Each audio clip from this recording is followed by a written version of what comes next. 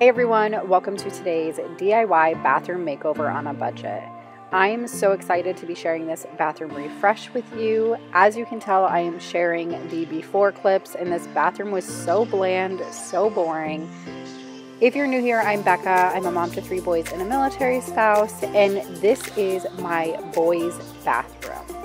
So today we are starting off with this piece of wood that I bought at Lowe's. I just bought a really big piece of wood, picked out the most inexpensive, affordable piece of wood, and I had an idea that I wanted to cut it into 3 separate pieces because I wanted to build shelves first off. And then I also was thinking about building a towel rack, and I was originally going to just cut a piece of wood and go ahead and drill the towel hooks on it. I ended up changing my mind later and going with what my gut was telling me the whole time, and it ended up being a huge transformation. So make sure you stay till the end to see that. I'm always trying to do things cost effectively, but sometimes you have to spend a little bit more just to do exactly what the vision is in your head. So to build these shelves, we are going to sand everything down before we start staining them.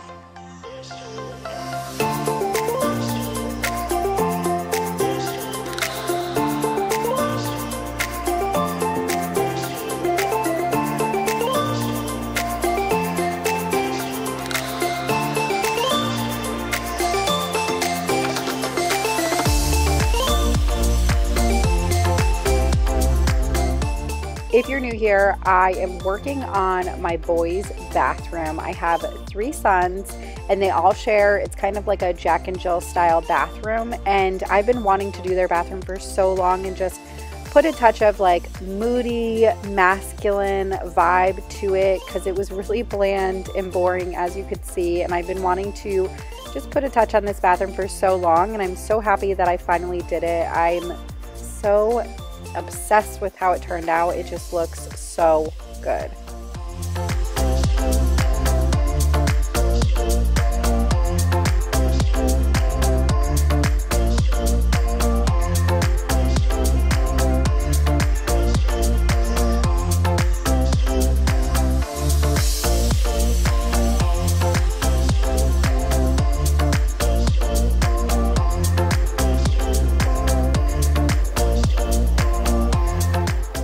Now that the wood is all sanded down, we are going to clean it off before we start staining it. You really want to make sure that you get all of the debris and dirt and everything off of it because it will affect the stain, or if you're painting it, it will affect painting it. So you really want to make sure you get the boards clean. I'm just taking a damp paper towel to it and just really wiping it down real good.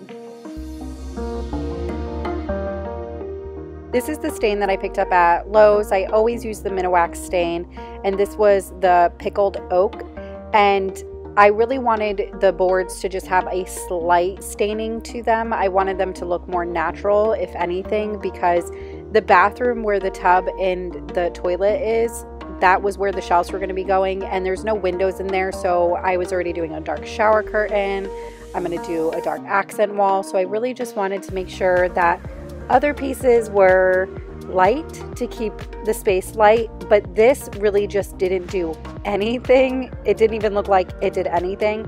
So I went ahead and got a little resourceful and just started mixing stains that I had in my garage just to give it a little touch of a color, but nothing overbearing, still keeping it really light, and it worked out. So don't ever be afraid to experiment. I also tested this after I mixed it. I tested it on another piece of wood that I wouldn't be using just to make sure, and it was perfect.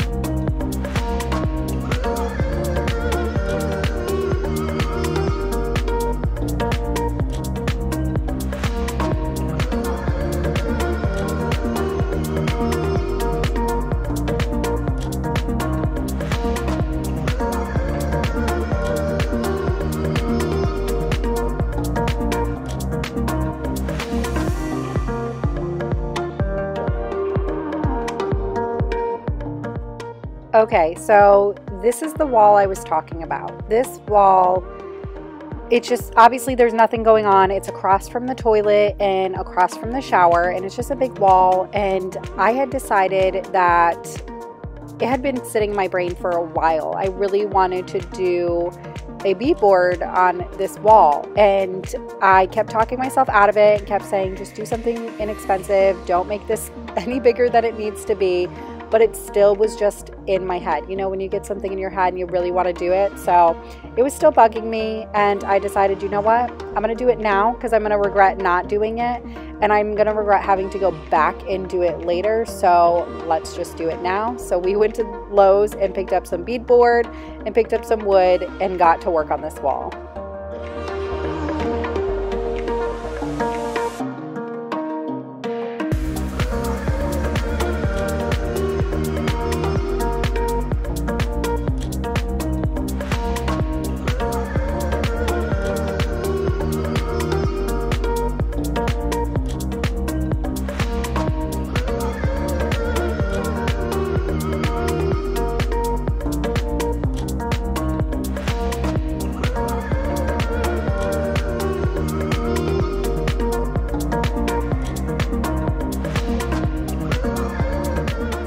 I have never done beadboard before. I have done the board and batten in many different rooms, and usually that is my go-to, but for some reason, I don't know, I had a vision in my head with the beadboard and I really wanted to give it a try, which I'm so happy I did because it looked so good.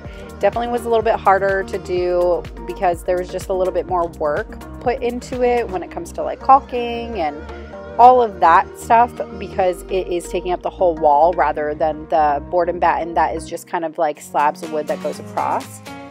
But we decided to top off the beadboard with a piece of 2x4, I believe this is. Yes, this is a 2x4. And I knew that I wanted to use this for the towel racks, and I just loved the idea. I'd seen a vision like this on Instagram and I loved how it looked, so I went ahead and rolled with this idea.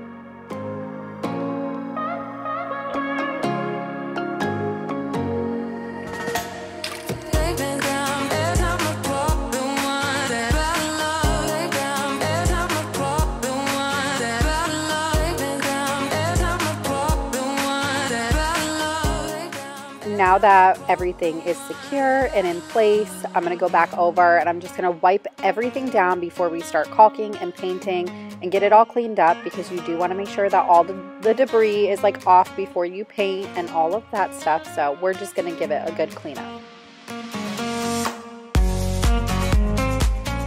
This is the caulking and the caulk gun that I will be using to do this wall.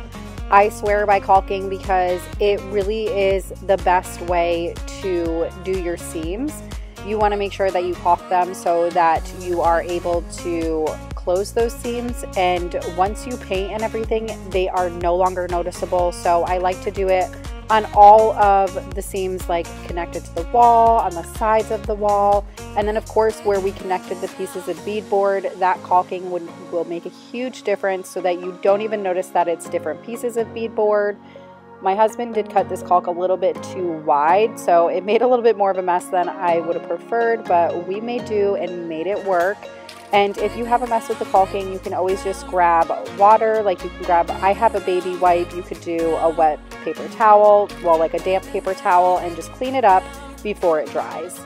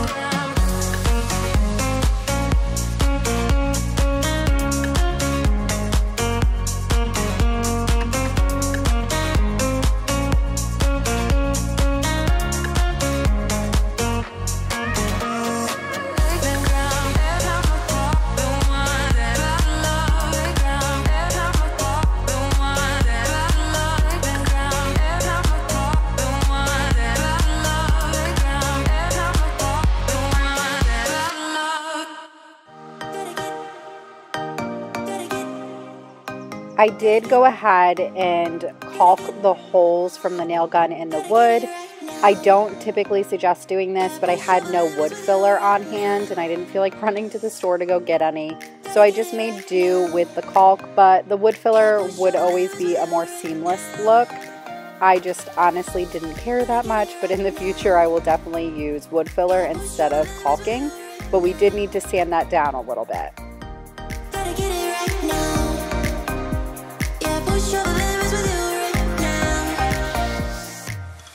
Now that everything is all sanded down and cleaned up, we are going to go in with this Valspar Rugged Suede paint. I'm going to be using these rollers, the Valspar walls and ceilings, and this little trimmer, which ended up working out really well, and I'm excited to use it more in the future too.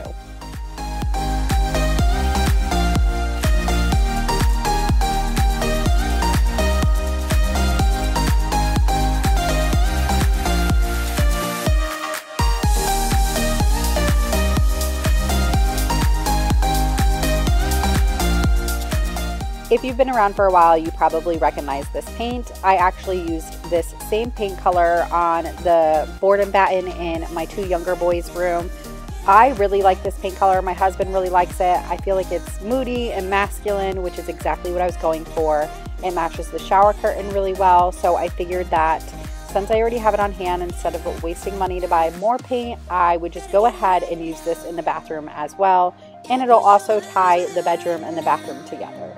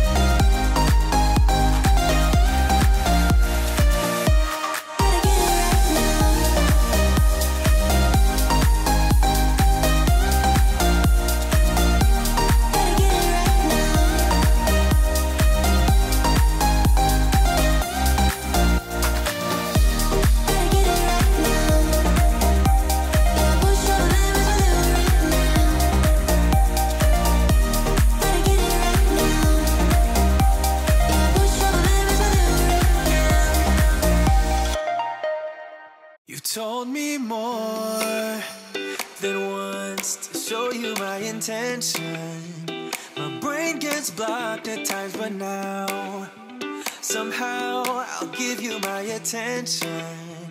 You've got to know that I ain't a person who understands all the clockwork of our romance. You make me feel so alive. I'm not gonna lie to you guys, painting this beadboard was very difficult. You will notice in some of the clips here that whenever you roll the paint on it, it's hard to get it in the cracks of the beadboard. As you can see, there are a lot of cracks. So it's kind of tedious having to go through and making sure I was like getting inside them and there was no more white spots.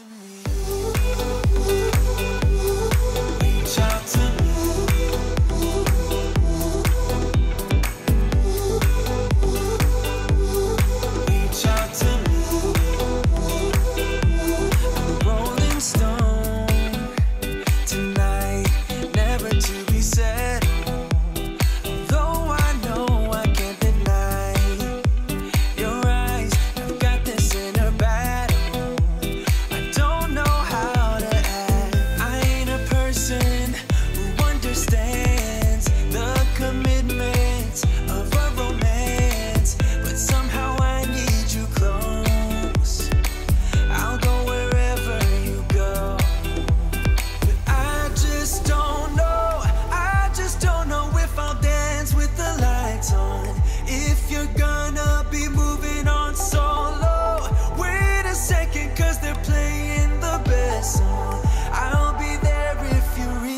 reach out to me.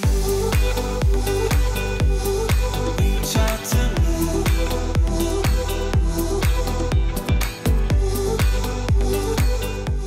I did end up doing 2 coats on the wood and on the beadboard, but to save you guys the agony of boring painting, I only showed you the first coat just for, you know, the transformation purposes. But I did end up having to do 2 coats, but 2 coats was plenty. I just don't know if I'll dance with the lights on. If you're gonna be moving on solo, wait a second, cause they're playing the best song. I'll be there if you reach out to me. Reach out to me.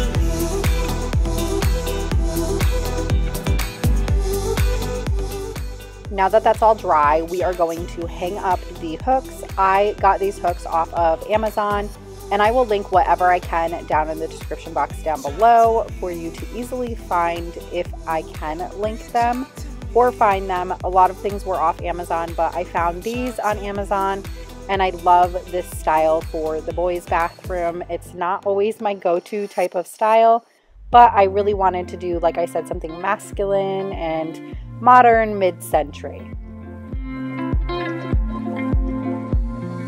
Next, we are going to hang the shelves. I only am showing hanging one of the shelves because when we hung the second shelf, I put the camera down and let Tristan help, my youngest. He really wanted to help Dad do the screws and the drill. He's 3 and he thought it was the coolest thing. So I put the camera down and let him help us hang the second shelf.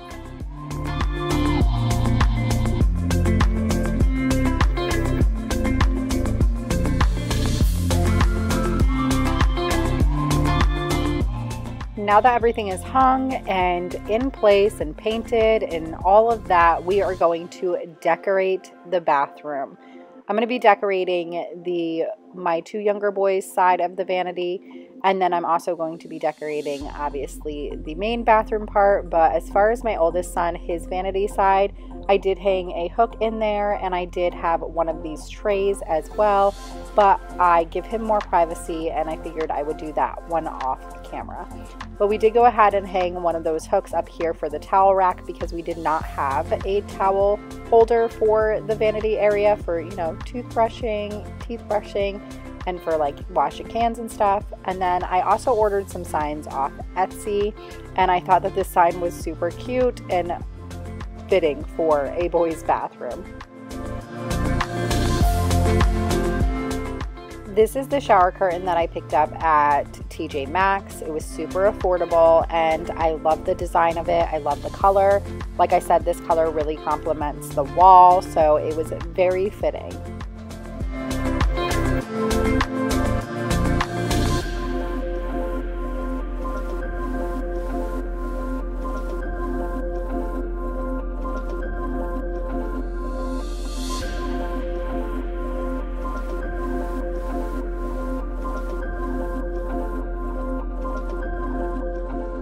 This bath mat I bought at Target, and it was a little bit of a splurge. I want to say it was $20 or $25, but this bath mat is seriously so soft and thick and plush. I will definitely be getting one for my bathroom next.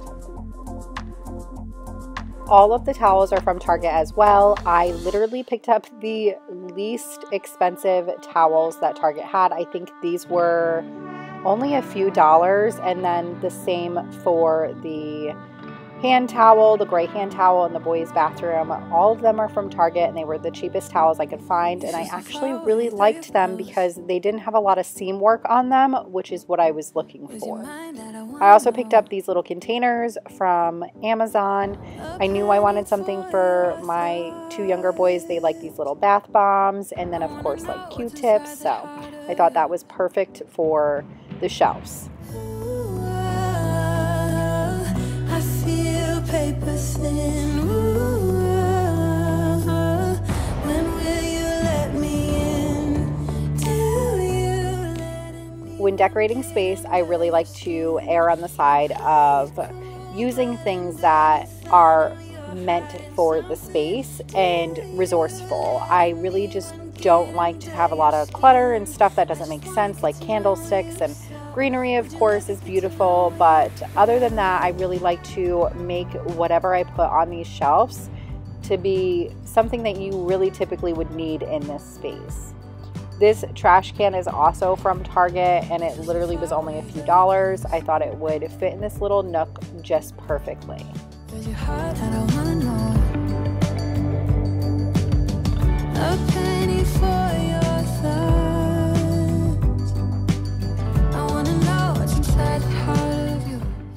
All right, friends, let's look at some befores so we can remember where this bathroom started.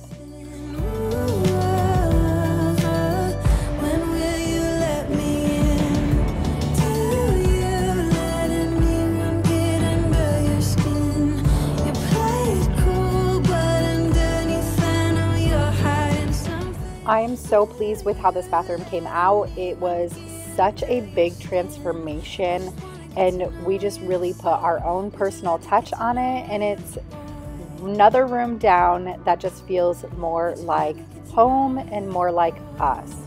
I want to thank you so much for choosing to click on this video today. Thank you so much for watching. Share this video with somebody you know would enjoy it. Be sure to give it a thumbs up, and I will catch you guys on the next one. Bye. Would you let me get to know you? Ooh, I feel paper thin.